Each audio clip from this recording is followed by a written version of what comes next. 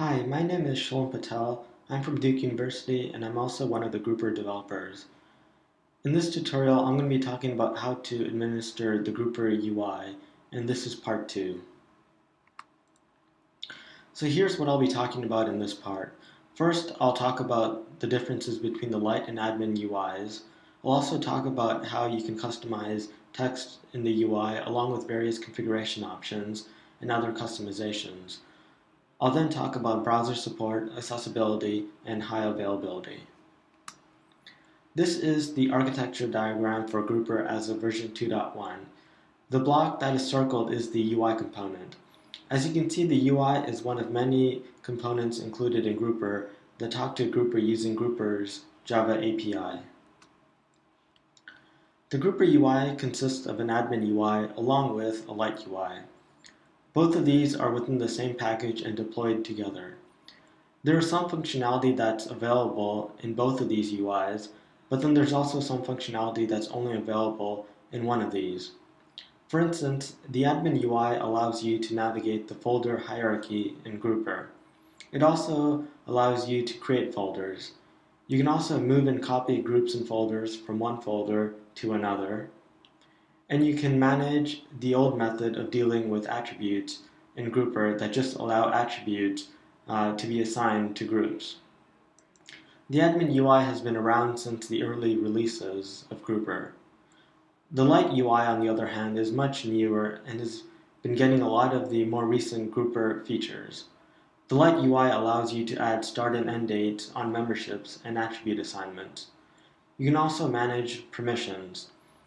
You can manage the newer method of dealing with attributes in Grouper that allows you to assign attributes to groups, folders, memberships, and many other objects in Grouper. There are also other parts of the Lite UI that allow you to deal with external subjects by sending them invitations and allowing them to register.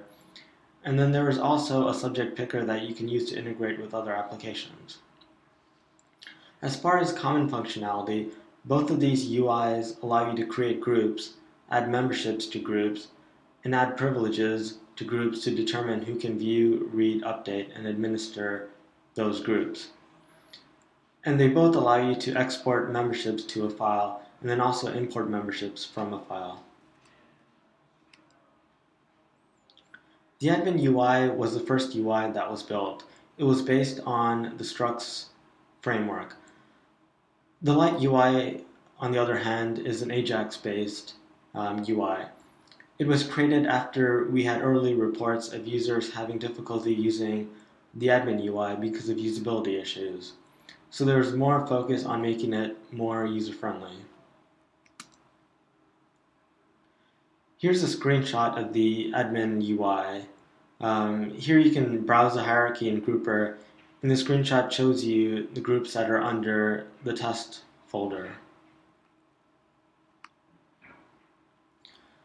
This is a screenshot of the Lite UI, and this is the membership update page. One of the user-friendly features of the Lite UI is that when you start typing words in many of the search boxes in the UI, you'll start getting entries as you type, so you can see what search results match very quickly. And you can also see that in this screenshot. Both the admin and Lite UIs allow you to customize the text that is displayed on the screen. There's a nav.properties file that contains all the text.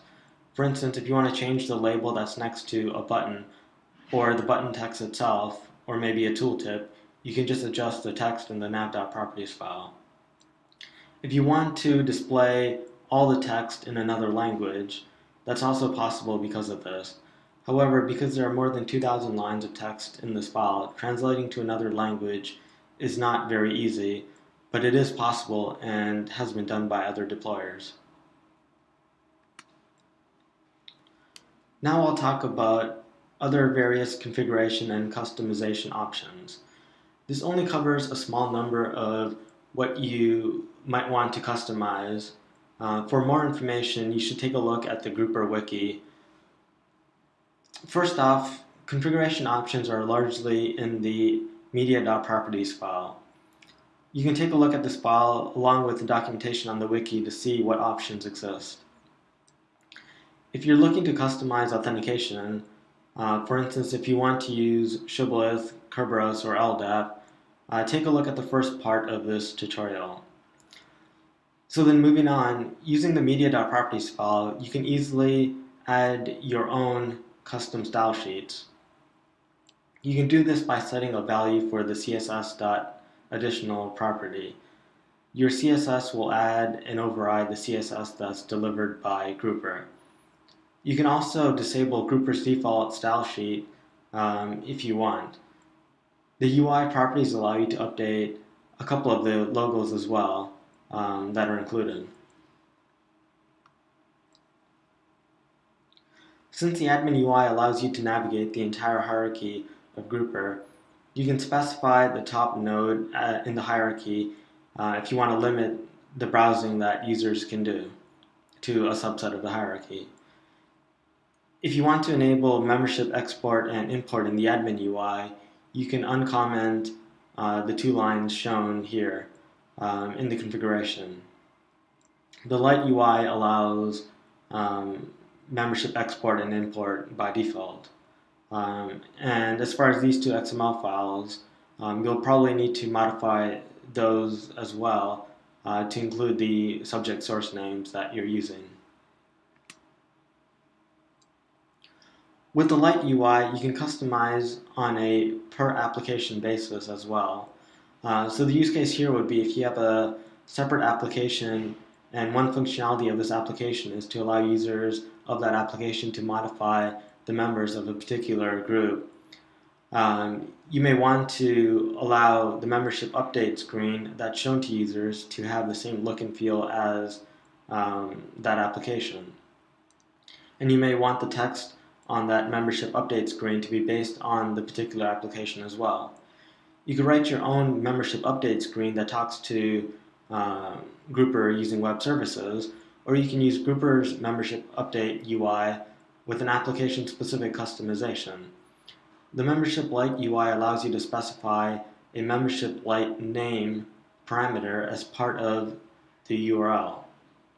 The parameter value is tied to CSS and text configuration that's specific to that application. The configuration can be deployed alongside the Grouper UI, or it can be an external based URL as well. So this allows you to easily customize the membership Lite UI for multiple applications. The Grouper API configuration allows you to store multiple sort strings for subjects in the Grouper database. This is useful if you want to allow end users to sort membership lists based on multiple subject attributes. For the UI, in the nav.properties file, you can specify the labels to add for each sort string. So by default, the UI assumes that the first sort string is the subject's name and the second sort string is the subject's login ID. End users would see a drop-down box that allows them to change the attribute to sort by. You can also set the member.sort.default only property to true in the media.properties file to avoid showing end users a drop-down and instead using the default sort as configured in the API configuration. You may also want to change how subjects are displayed, for instance, in membership lists. By default, the Grouper UI will display the description of the subject as configured in the sources.xml file. If the description of the subject is just the subject's name, but you also want to display the subject's ID or some other attribute, that's possible in the UI. In the admin UI, you can do this by editing the subjectview.jsp file. In the Lite UI, this is easier since you just have to update a few properties in the media.properties file.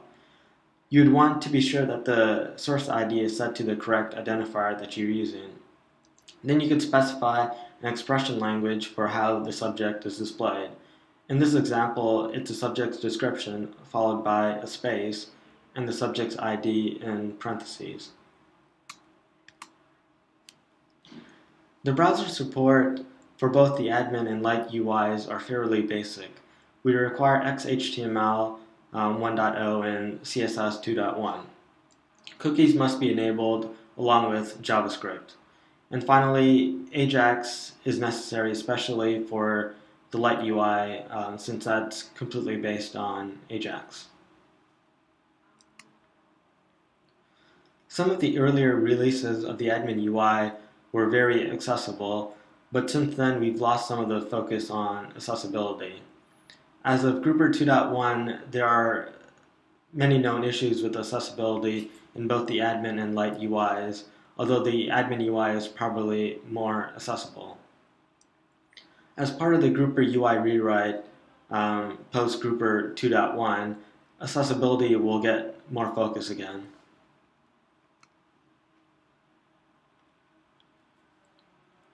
To deploy the Grouper UI in high availability, you'd want to have 2 or more servers running the Grouper UI in Tomcat, for instance.